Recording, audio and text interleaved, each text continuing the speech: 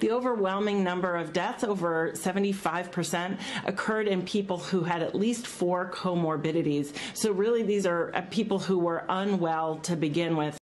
So now we're hearing from the horse's mouth what we've already known this entire time, that the overwhelming majority of people that die from COVID have at least 4, that's a huge number, 4 comorbidities.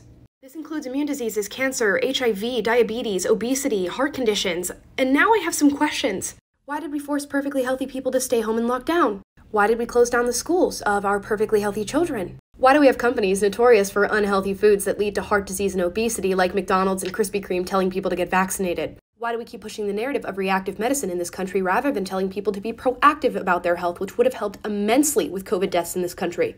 And there's so many more questions that I could rattle off, but most importantly, why are we talking about this now?